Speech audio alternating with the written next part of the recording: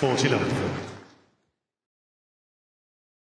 Mansour, you were once a successful pro in the ATP Tour, but you switched over to becoming an entertainer. Can you take us back to the moment when you made that switch, and how did it happen?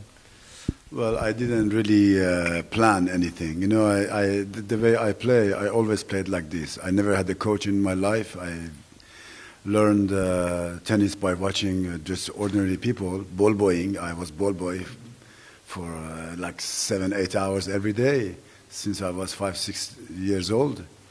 And then eventually I started playing in this tour, you know, and then when I was 20, everything stopped. I couldn't play anymore. The revolution in Iran, you know, and the tennis was banned. The Ayatollah said they don't want tennis anymore, so I was like blocked for 3 years and a half in Iran. I didn't hit one ball.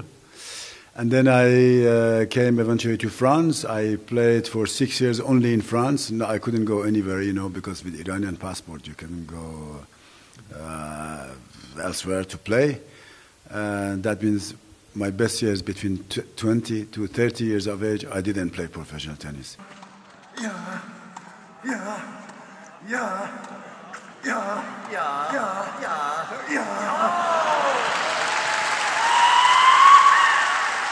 You are very popular, people like to watch you, and you make them laugh. Do you think the laugh is missing in the ATP Tour? Well, it's not, I can't say about that. Yeah, I mean, the tennis is, the level of tennis is exceptional. It's fantastic to see these guys, how they play. It's amazing how fit they are, how strong they are.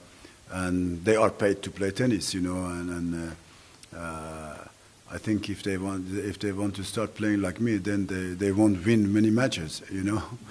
And so they're professionals, and they want to win. As the only thing that counts for them is the result.